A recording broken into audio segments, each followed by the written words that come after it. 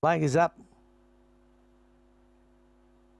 Set to go on a way to go. Racing where Nova Missile slightly slow, but immediately picking up the pace early was Six Empire. But Faultless is also now geared up for a run right up with the pace. And moving up along the outside too is Nova Missile at this stage of the race, trying to pick it up with Jerome Village tucked along the rails. And back in the field, there you'll find is Meteor Star, who's bringing alongside of him there. It's Good Baby. They come round the turn at this point in Six Empire. He still has the edge at this stage, and coming up Faultless immediately, commencing his run. And along the inside also trying to pick up his Jerome Village, and together with Nova Missile. Good Baby is stuck right at the rear, just ahead of him. There is Meteor Star. They're heading just about 100 meters to go.